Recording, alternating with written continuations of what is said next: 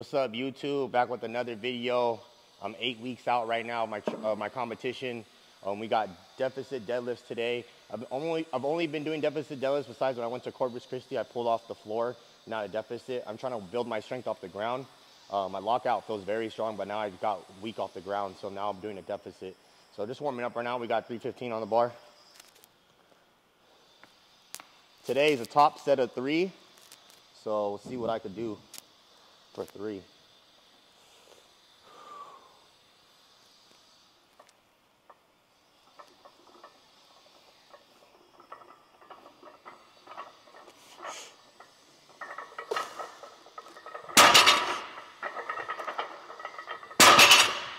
Whew, felt good.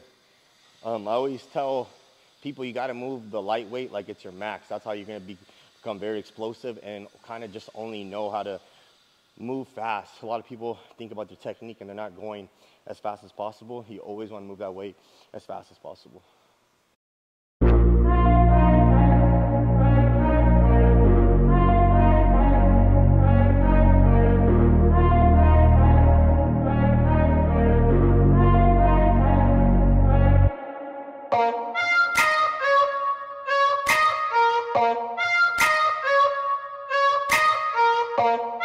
All right, guys, we got 600 pounds on the bar. We're doing deficits today. I got a top set of 3. I didn't deadlift last week because I went a little off program when I went to Texas. I tried to pull 705. I did 675 belt lifts, but then I went 705. So my back's a little bit tight. I didn't deadlift last week. So last time I did this, I did 585 for a triple. I did my warm-up set at 495. Felt pretty heavy. I'm jumping all the way from 495 all the way to 600. So let's hopefully move as good.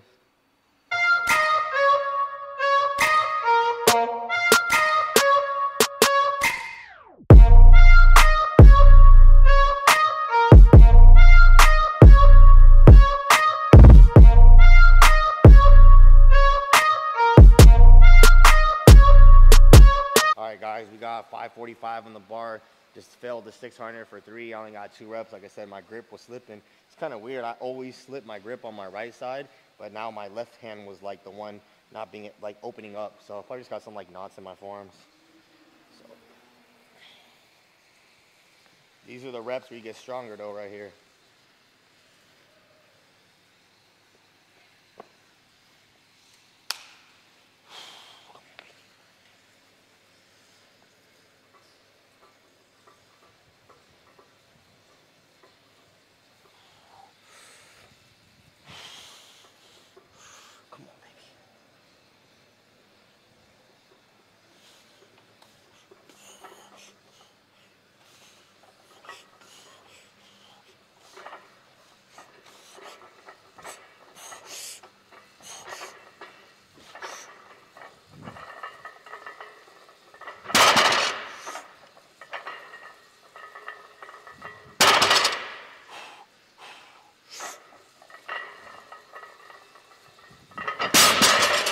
Woo!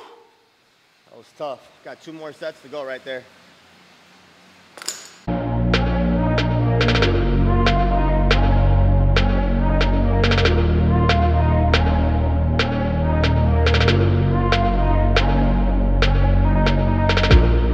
Deadlifts.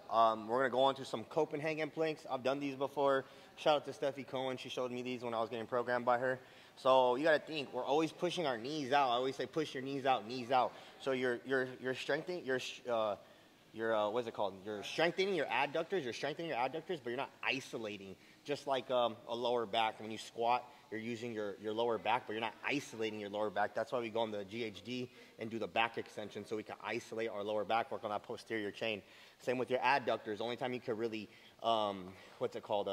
isolate them is if you have like those machines that go in and out that you see at like 24. We obviously don't have those, but ain't nothing better like some good old body weight stuff. So if you're a beginner, put your knee all the way up into here, because this shit's really hard. So you can put your knee up to here, and then from here, you want to think about coming straight up, keeping your legs straight, keeping your body straight. Don't come back here with your hips. Keep your hips straight, and you want to hold this for about 30 seconds. Like I said, if that's a beginner, if you get a little bit more advanced. When I first did this, I had to go to right there to my knee. It felt like I was going to rip this shit. So now, been a little bit more advanced. I don't do these consistently too though, so I need to get better at these. So now I'm gonna come here, get my foot, ow, it's hurting my ankle. All right, 1, 2.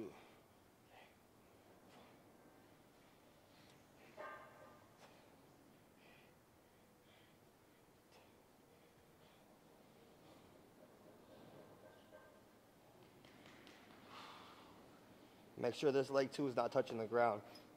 It makes extra weight. If you can't though, it's fine. You'll still get a good workout, but put all that strain on the adductor. Woo! Switch. That's my good side.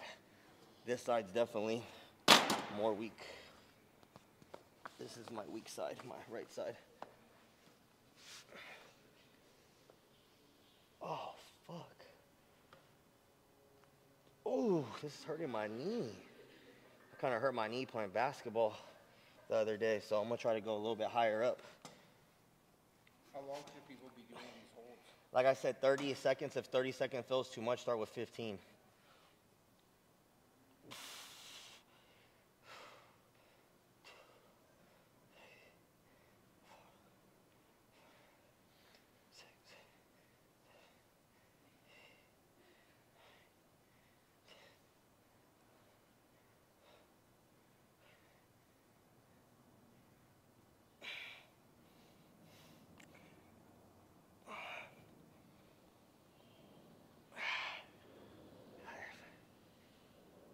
Whew. Yeah, like I said, so like I said, my knee was kind of bothering me, so me putting my ankle was putting a little bit of strain.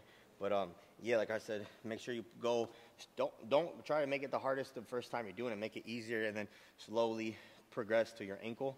And I'm telling you, these will really help keep your adductors healthy. And you're growing too. A lot of powerlifters I've been watching in the game, they like tear their growing, and that would be horrible. That's like all up in here.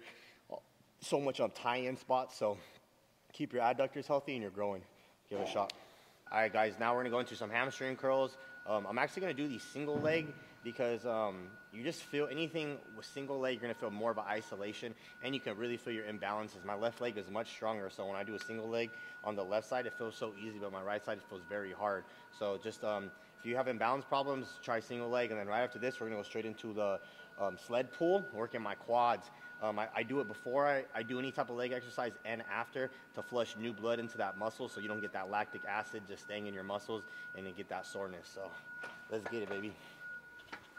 Like I said, single leg. So I'm going to go bad leg first. That's 1. Ooh, good squeeze. 2.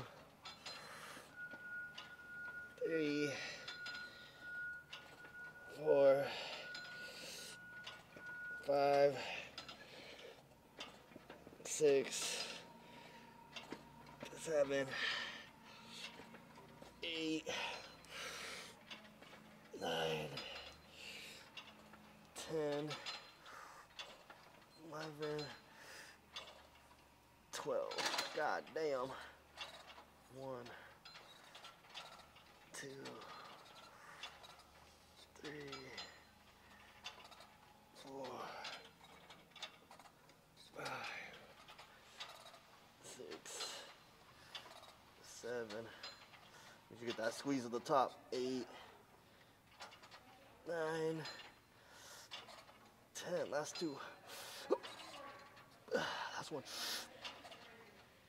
Ooh, man, that shit burns. Burning. All right, now we'll go straight to the sled pull.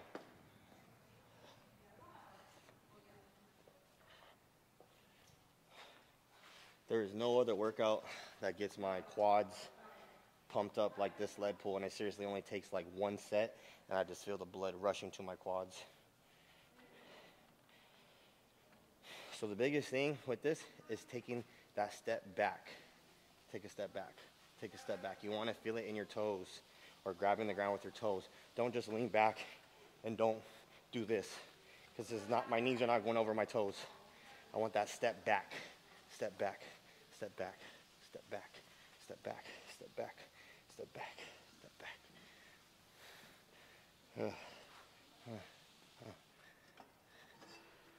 Take it back.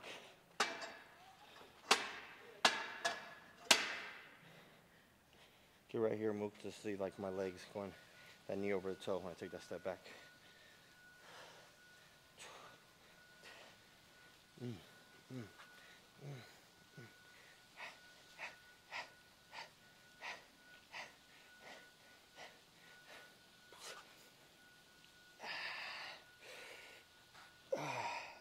Like I said, nothing else gets my quads more pumped than this sled pull. This helped me come back from my knee injury that you guys know. I messed my knee up about a year ago. Like I said, it really just gets blood to that VMO area. And I like doing it supersetting with my hamstring curls because it just gets my whole fucking leg super pumped. My hamstrings are pumped right now. My quads are pumped. So let's go back to the hamstrings. All right, guys, now last exercise, second to last exercise. I got some core to do after this. Back extensions with this fucking, I don't even know how heavy this bag weighs. It's something like 200 pounds because it's supposed to be a 200-pound sandbag, but there's extra room, so we just threw as much sand as we could in there. We gotta weigh this thing. I forgot how much this shit weighs. We should weigh it right Yeah, we should weigh it. We'll weigh it after this. All right, come here, big girl. Bro, this shit's so fucking heavy.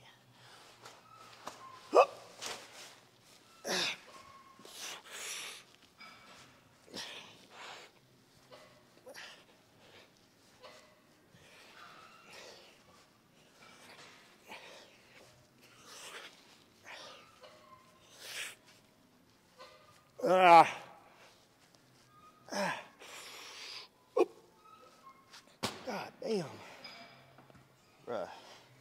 Those are so hard, but like I said, those are probably my weakest point right here, my lower back, because I'm just not strong bent over like that. And so what this does, really focuses on your lower back, pretty much your whole posterior chain, your hamstrings, your glutes, and your upper back. So definitely getting stronger at these.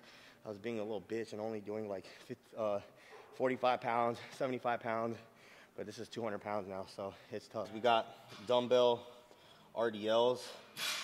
The two ways to only grow your hamstrings are isolation and a stretch. So you either got to do a hamstring curl or you got to do a gang of RDL. So I like doing the hamstring curl first because it's an isolation movement. It gets my hamstrings very tight. And then I do this at the end so I could go home with a not so tight muscle because, like I said, the isolation, the hamstring curl gets everything nice and tight. And this is a lengthening exercise where it's lengthening those hamstrings. All right, let's get it, baby. All I'm thinking about right here is just pushing my ass out. Don't let my chest fall down.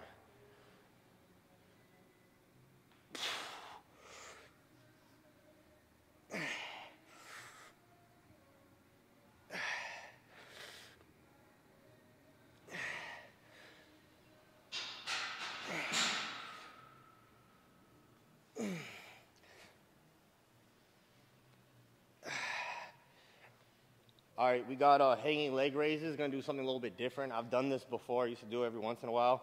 Normally I just bring my knees to my chest, but like I said, we're trying to get more isolation work. So what I'm gonna do is just bring my knees to my chest, have Isaac rest this 45-pound plate on my knees and see how long I can hold it for. Probably go for like 30 seconds. There you go, that's good.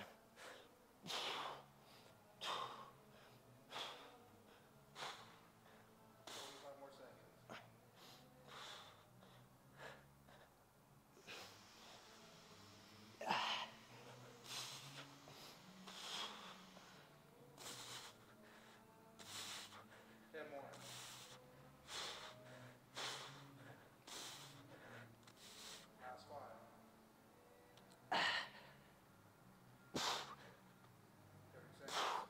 God damn.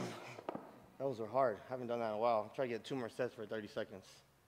Damn, that shit was hard. Just finished up today's training. We did deficit deadlifts. I did 600 for 2 reps. I was supposed to get 3, but man, my fucking grip just wasn't there today. Like I said, if your my forearms are so tight from just doing a lot of benching, anything, just squeezing the barbell. So I definitely got to get these guys released so I could get some better grip work. And then just went into the accessories I do for deadlifts, nothing too crazy, just some hamstrings, just some sled pull, just some core, some RDLs. But yeah, man, 8 weeks out. Next week's going to be 7 weeks out for my first time competing in almost 4 years, bro. So I'm super excited. Drop a comment below what you guys want to see a little bit more of, and I'll try to give that to you. Don't forget to like, comment, subscribe. See you guys later.